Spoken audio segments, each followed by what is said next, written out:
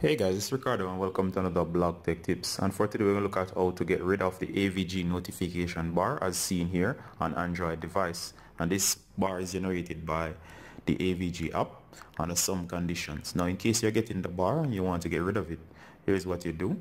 So the first thing you want to do guys is find the AVG app, and you're going to find it as seen here.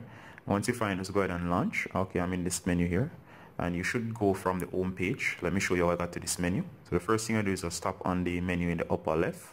Once you do that, scroll down and look for settings. Once you find settings, just go ahead and select the settings option as seen here. So once you're in settings, go into protection. Oops, made another mistake, sorry. Let's go back.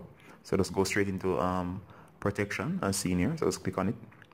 Once you're in protection guys, to get rid of the bar, just go ahead and turn off the app install shield.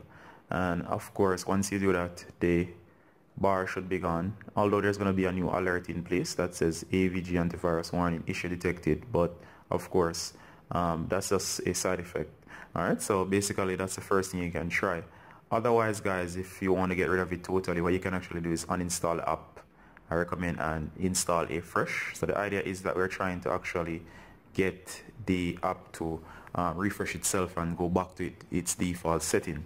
Normally when you get this issue, it's because of some settings that you have turned on, or for some reason they turn on and this bar appears. I was unable to find the direct setting to turn off the bar, but that's the only way I found to actually get rid of it, as shown here in this video. Otherwise, I guess you could go into settings in case uninstalling and reinstalling did not work.